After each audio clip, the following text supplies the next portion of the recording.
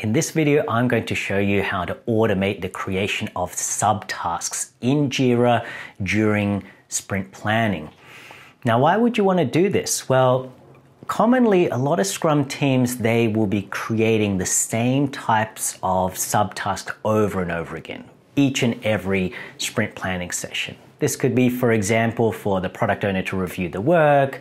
It could be a particular development process that a team goes through. But bottom line is there's always these subtasks that may get created again and again. And you might find that that's time consuming, it's bothersome and error prone. So what we can do is in Jira, we can automate the creation of these regular types of subtasks. And in this video, I'm going to show you how to do it. Okay, let's get to it.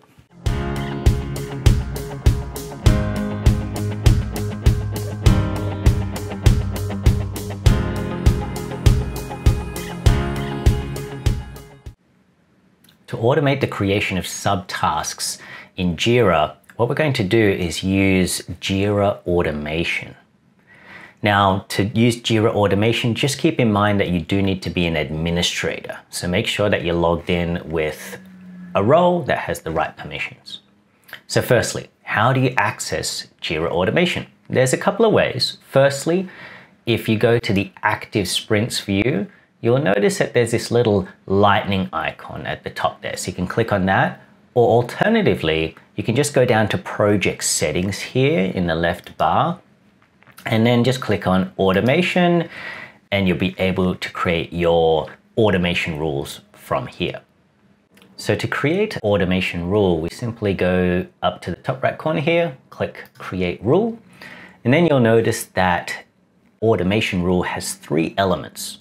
The first element is a trigger, and this is where we define which event within Jira do we want this rule to execute. So we define a trigger first, then we define the conditions that need to be satisfied for the rule to actually run, and then finally we define the actions that will be performed when the conditions are satisfied. Okay, so let's begin by defining a trigger for when we're going to create these subtasks. The easiest trigger to use would be the issue created trigger. In other words, when an issue is created, we could have Jira automatically create a set of subtasks, and you'll find that's what other tutorials on this topic typically suggest you to do. However, I prefer not to do it this way, as you'll end up with a lot of subtasks that may never be used. For example, you'll end up with subtasks for every single product backlog item. And some of those product backlog items your team may never implement. You might also find that some of the subtasks aren't relevant because they were automatically generated a long time ago. And now your team has a different set of tasks or subtasks that they need to generate with the way they're implementing the item now. Lastly, it also means that the subtasks will not be automatically created for those items already in the product backlog. So what I like to do is instead look for when a product backlog item is added to a sprint. How do you do that? Well, we're going to create a trigger based on a changing field. So to do this, we're going to select Field Value Changed. Now what we're going to do is have this automation rule trigger when the sprint field changes. So this will occur when somebody adds a product backlog item to a sprint.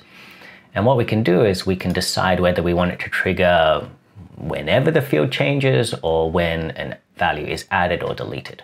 We're going to pick value added, and you can just leave for all issue operations. Hit save.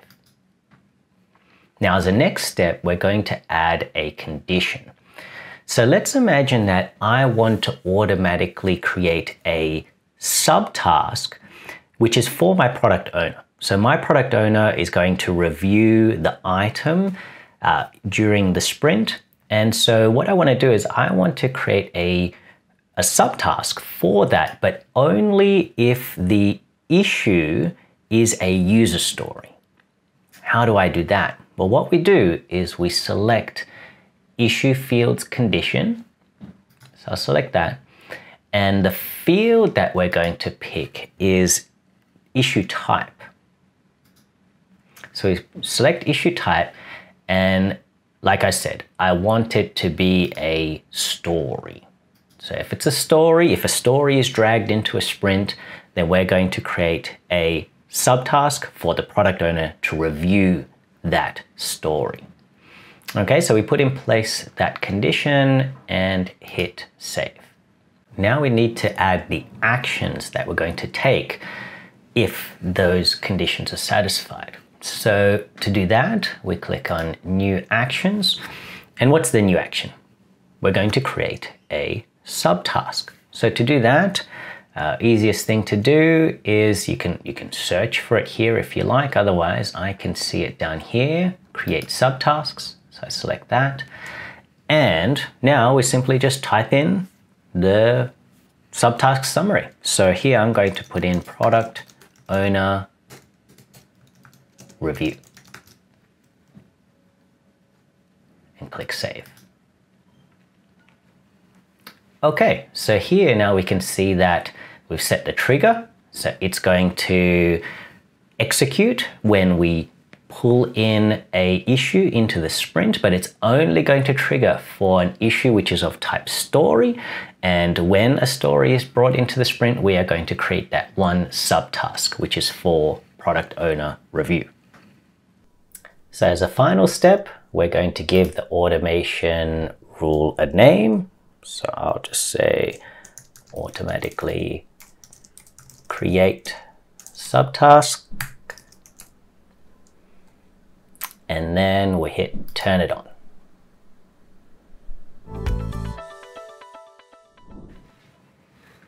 Okay, now it's time to test out our automation rule.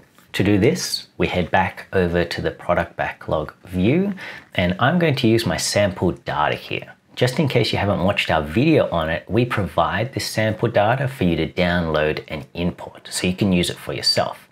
To see where to download the data from and how to import it, I'll put a link up on the screen now, and you'll also find it in the description below. Okay, so to test this rule, what we're going to do is take one of these product backlog items and drag them into the sprint. So you can see here, this one, edit profile, there's no subtasks on it, but if I drag it up into the sprint now, give it a moment, and then take a look at it. Okay, you can see here that the subtask has been created, product owner review. Now, you can see which automations have executed by clicking on the right here, right? You can see here rule executions. So automatically create subtask ran. If you're finding that some of your rules aren't running and you're wondering what's going on, you can also go back to the automation page. So let's say I go here, click on the lightning icon, and you can see that there is an audit log there. So this can be very handy. Again, if you're not sure what's going on, you thought your rule should have run, but it didn't, just go back to this audit log and it'll tell you what Jira Automation has been doing. Okay, so you could see that our rule has executed and it's worked. However, there is one problem with what we've set up here. So while it's created the subtask here, if I drag it out of the sprint and then drag it back in again, it's going to create another subtask. So if we go to it, let's open it up, there you go, right? You can see now there is 2 product owner review subtasks. So we don't want it to do that. Now, how do you fix it? Let me show you now. So to fix up the automation rule, we go back to Jira Automation, and I'm going to reopen the rule and edit it. So if I open it here, now what we're going to do is add in a condition to check whether there's already a subtask called product owner review on it. Now, how do I do that? Well, firstly, we go add component here, new condition, and I'm going to select related issues condition. So by selecting related issues condition, I can see whether a subtask is associated to this item. And the condition that I'm going to use is none match specified JQL. So none match this particular JQL, and I'm going to put in summary contains product owner review. So now with that, I hit save. And we also need to make sure that this condition is in the right spot. So it needs to be before the action that gets run. Okay. Now I publish changes. I'm going to go back to the product backlog view, sorry. And here I'll select this one, list car for rent. There's no subtask on it, so I drag it in.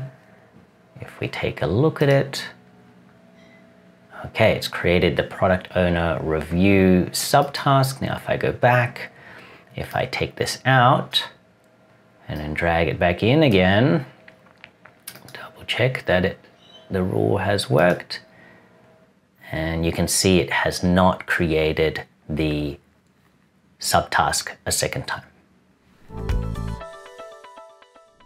So there you have it. That's how we automate the creation of subtasks at sprint planning. Now we're going to create more videos showing you other ways to leverage Jira Automation to complement your Scrum implementation. And that's going to help you save time, but also be more consistent with your team. So if you don't want to miss out on those future Jira Automation videos, don't forget to subscribe. Now let me give you some final tips before we wrap up.